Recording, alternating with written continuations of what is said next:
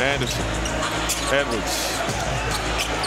Edwards driving in the lane, flips it up, and in the first 50-piece of his career. What a night to get your first 50-piece of your career with 50 Cent in the building. And I already know a lot of comments are going to say, well, it's against the Wizards. Well, it was a dogfight, and credit to the Wizards. They had a big lead after the first quarter as well. It was like 18 points or something ridiculous like that. A bit of a shock, especially because the Timberwolves are battling with the Nuggets to get that 1 seed in the West. Their next game actually against the Nuggets as well, which is huge. Probably not what they wanted Anthony Edwards to play most of the game and score 51 points. You could only assume they would have liked him to get a bit of rest from this game, but he didn't, but they got the win, which is what matters, and he was loving that he got the 50 piece as well. And then you see Karl-Anthony Towns loving the show as well. He has actually returned to 5-on-5 basketball, and Anthony Edwards in his post-game interview kind of said that Karl-Anthony Towns is back, and perfect timing for it as well. There's a week until the play-in tournament, and then playoffs after that, obviously.